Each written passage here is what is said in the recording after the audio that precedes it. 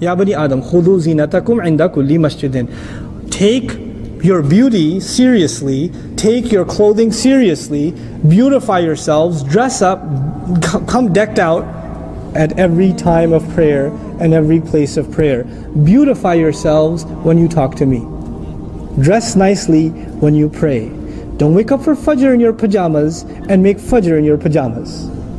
Dress nicely before Allah. If you have a meeting with the CEO of a company, you dress up. If you have a meeting with the Dean of Academics, you dress up. If you have an interview at immigration, you dress up. You have an interview with Allah, you don't dress up. Dress nicely.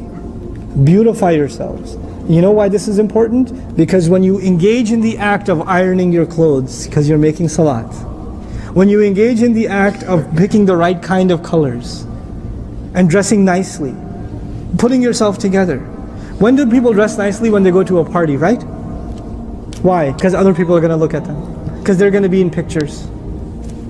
Isn't that true? If nobody was going to look at you, why would you dress nicely? Other people are going to look at you, so you dress nicely. You're going out like your dad says. You're going out like that? You know, I have a student from last year, his dad made him iron his t-shirts. So I'm wearing a shirt over it. That doesn't matter. Iron your t-shirt. You're not going out like that. Right? It's not my dad, I promise. Okay, so, but the idea, when you dress up, you're conscious of the one who's going to be looking at you.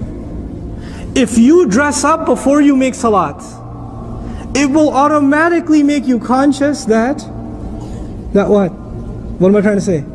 That Allah is looking at you. It will give you khushu' in salat.